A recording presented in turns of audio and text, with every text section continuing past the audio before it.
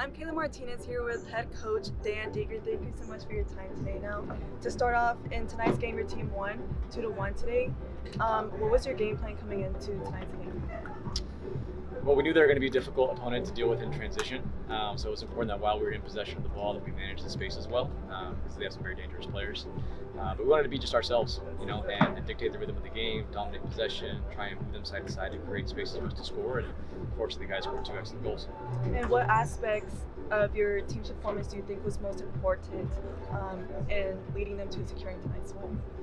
Well, Houston do some interesting things with their outside backs and their wingers, so they kind of tilt the field at times and bring extra players inside, and I think your guys did a good job of communicating and solving that problem, and again, just managing those transitional moments, both with the ball and without the ball.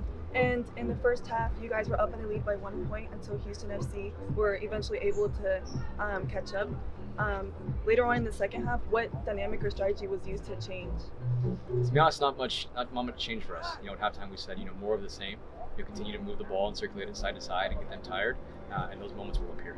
Stay patient. And you've been with the Earthquakes for some time now, and this is your second year being the head coach for the Town FC.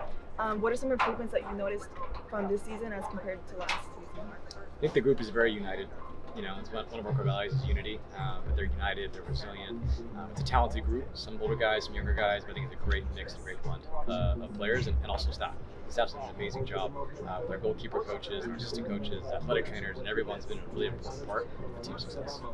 And from a player recruitment type of point of view, what would you say is something that you look for when it comes to recruiting players? That's a great question. We do have a distinct style of play in game model, so we want to have player profiles that fit that style of play.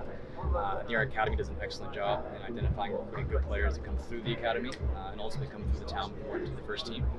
So you can see that with our team now. A lot of guys that come through the academy. So credit to those coaches, and our methodology department for helping them to where they are now. But yeah, in terms of style of play, we like to keep the ball, we like to dictate the rhythm of the game, we like to break lines and create chances. We like players that are high pressing and willing to take risks. So those are some important facets for us. And the Town FC is currently ranked 3rd in the Western Conference. What do you think has been most successful throughout most of their games throughout the whole season? We're not the most high-scoring team, but we do have the least amount of goals against in the whole league. So if you don't get scored on, you're gonna be tough to beat. And we've been very good in our pressure with the ball, but when it comes to box defending and our goalkeeping, we're very solid this year. Thank you so much for your time. Yep.